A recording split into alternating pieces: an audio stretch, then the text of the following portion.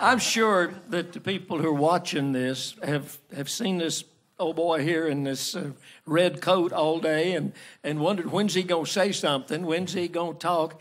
This is Little David Wilkins, who... Hello, everybody. Now, I say Little David. You've always gone by the name Little David, but you told me when you came in here today, how much weight have you lost? 107 pounds. Wow. In a year. In 1 year? 1 year. Wow. Now, there's a story about that coat, and is this the reason you've lost the weight so you could wear this particular Yeah, let me tell coat? you, Owen Bradley named me Little David, and they had to send my contract back to New York and redo it. They couldn't. They said, well, you might sue us if we put you out under that name. We did that. Of course, Johnny Russell and I have been friends. We're friends for almost 30 years. And I saw Johnny wear this coat on the Christmas special. I said, man, that's the first coat I've ever seen. He said, brought it to me. He said, you can have it. Here it is. So anyway, I had to have it cut down quite a bit in the last couple of weeks to, make it fit. But Johnny, he went through a tremendous amount of clothing. And he would always bring me stuff. Here, you might like this jacket, or you might like this or that and the other. But he was a wonderful person, and we had a lot of great times. We would have written a lot of songs, I hope, hit songs, but we'd get one verse done, he'd say, let's go eat. Every time. Let's go eat. Yeah. So we had, Johnny and I ate a lot of food, I tell you that right now. He was something else. Yes. And that's the very coat that he wore when we did the family reunion. That's Christmas? Exactly right. Wow. I think Margot Smith sat on his lap and sang to him, talking about him being like mistaken for Santa Claus back then. But anyway, we had a lot of great times and did a lot of shows together. And one time, the late Kenny Price was a big guy like us, and a guy up close to Chicago decided he'd put a show on with Kenny Price, Johnny Russell, and myself. And they named it 1,000 Pounds of Country Sound. So anyway, what happened... I got all we all did fat jokes. So I went out first, and I did all the fat jokes, and they just were furious. What are we going to do now? We had 2 sold-out shows, so the second show, they made me go on last. So I couldn't do anything. But it was a lot of fun. Give me a sample of a fat joke. Well, I'm trying to get down to my original weight of 7 pounds and 12 ounces. And Johnny, let me tell you what he did to me. We always went to the movie about once a week, Tuesday or Thursday, according to our show dates, on the road. And we go to all the new movies, and Johnny would tell me a joke and say, what do you think about this for the opera Saturday night? I'd say, yeah, you're nay about what I thought, but it was always good. And so one time he asked me for 2 or 3 days, now what all are you telling on the road? What all are you saying on the fat jokes? I told him all my fat jokes. So I'm in the back of the bus trying to go to sleep. We'd played Houston and Little Rock. And coming out of Little Rock, and the bus, somebody started knocking on my back door of the bus, hollering, get up here quick, quick. Johnny Russell's doing your whole show. So he did all the fat jokes that I had told him that night. And so the next day, we got in, and I didn't get up till about 3 o'clock. And he called, and I said, man, I heard you doing my show last night. You sounded good. I said, you've ruined my show. He said, well, you can do any of my jokes you want to, so it don't matter. But it was just, you'd have to be there to really like the things we went through. It was really something. And Sheb Woolley and John and I ran around a lot together, and Johnny knew every eating place, anywhere around. He took us to Gallatin one day and said, y'all have got to try this sweet potato pie at this restaurant in Gallatin. I don't even remember the name of it. We went way around behind a hardware store or something, and so Sheb Woolley and myself and Johnny was there, and he said, bring us a piece of the sweet potato pie. We had that, and he said, wait a minute. They make some of the best coconut pie here you have ever eaten, too. So Sheb ate his coconut, I ate mine, Johnny ate his. And we got through with that, and he says, no, he said, we're not through yet. And Sheb said, well, I am. He said, they've got some great chocolate pie. They're all homemade. So I'm a big eating fool, so I had chocolate pie, and he did, and Sheb almost got sick watching us. But it was wonderful.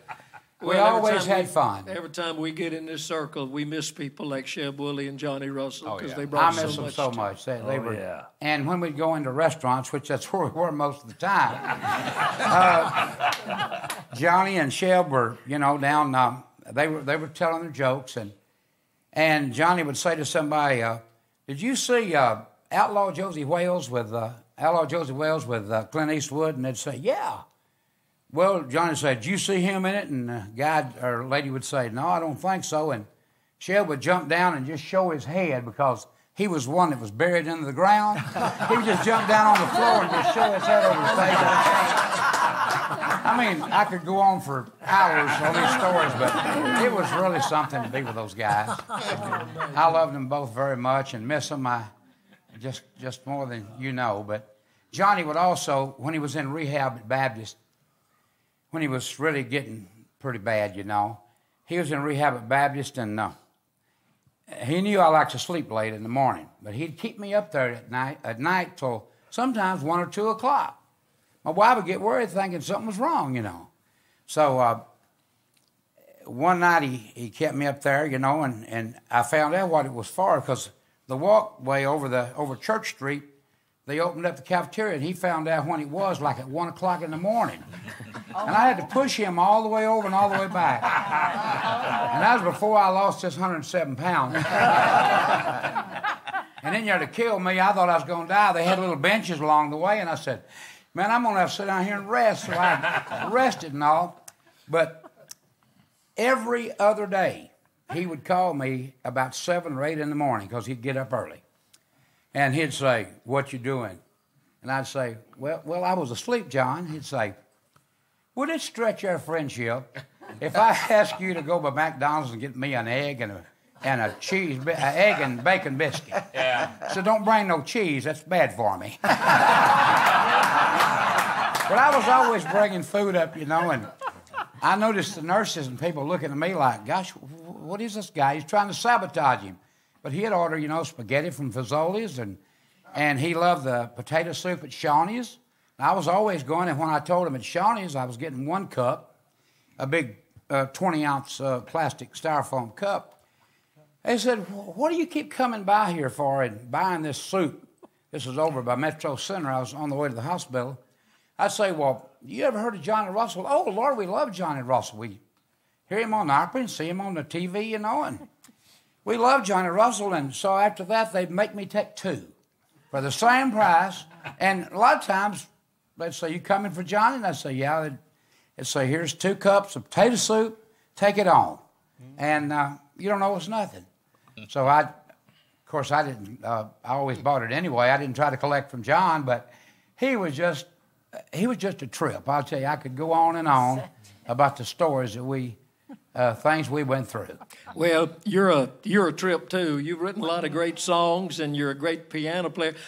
You've told me all these food things. One of your big hits was called Butter Beans. Yeah, that's what I believe. Just about everybody here today has mentioned Butter Beans, and I thought I was going to do it, but they got me on another song. Well, you wrote a big hit song, and you cut the original record of it, and then I think Conway Twitty. Yeah, I wrote Georgia Keeps Pulling on My Ring, and Owen Bradley was my producer too at MCA, and Conway, we were playing at McCormick Place in Chicago, and he said, you got a song on one of your albums I'm fixing to record, and I thought, he's just probably, trying to make me feel good. By golly, he did. He recorded it, and it was one of his big records, and it's in 4 of his albums, and then Charlie Pride, wherever he's at tonight. We talked about it earlier when we first got here. Charlie Pride put it in he was going to put it on a single, but Conway beat him out with it. And it's in the Someone Loves You Honey album, and also Charlie Pride Gold. Well, could we get the original version from Little David Wilkins? Get the version that I actually wrote first of all. All right. Get it, buddy. I'm wired up today. Wired up. Little David Wilkins. Put this in a Johnny Russell coat pocket. All right. I believe this is going to work. Steel man has got to be with me. Georgia, sweet, sweet Georgia, keeps pulling on my ring. Most men would give their right arm or anything they own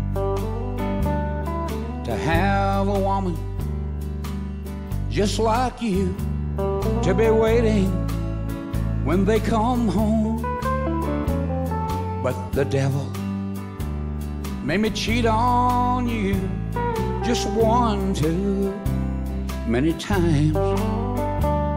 And honey, I'm sorry, she left heaven on my mind. Everybody sing now. Georgia, sweet Georgia, keeps pulling on my ring.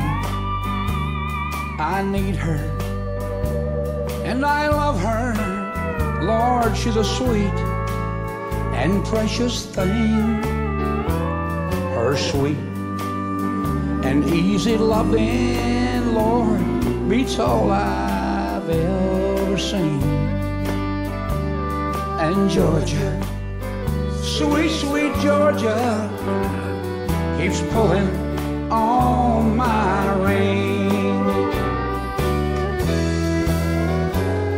I didn't want to fall in love with anybody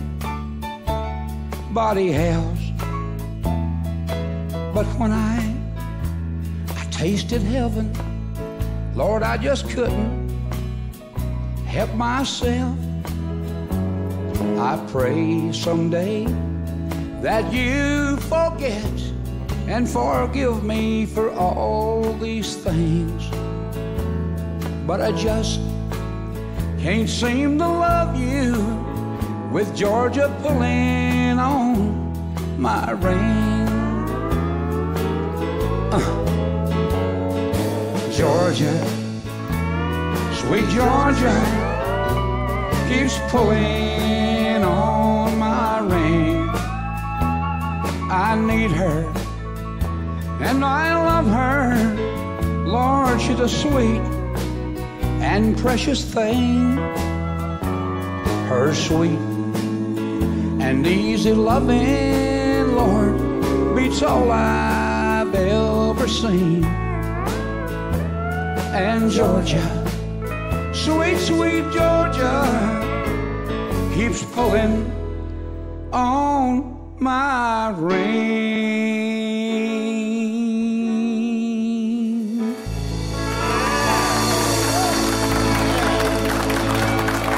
Thank you very much. Yeah. Hey, David. Well, I know you hadn't rehearsed this with the band or anything. Just a couple of lines of Butterbean. Yeah. See, boys.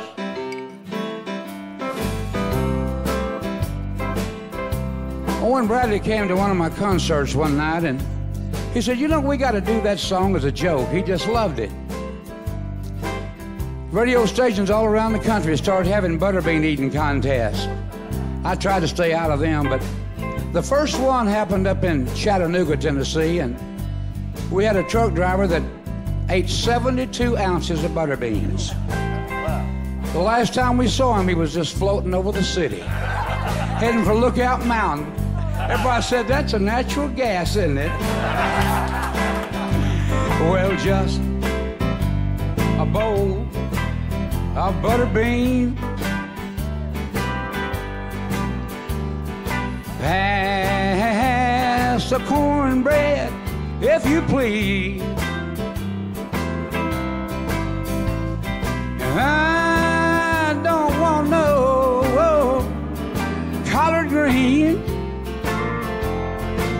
All I want is a bowl of butterbeans. I'm gonna skip and do the verse that made this song a hit.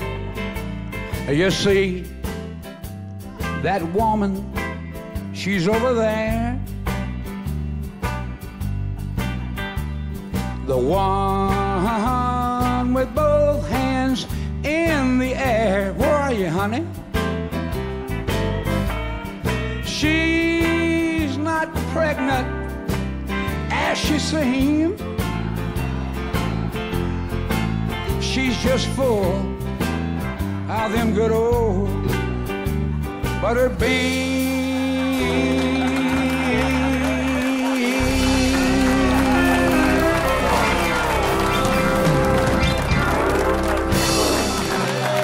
Thank y'all very much. I appreciate it.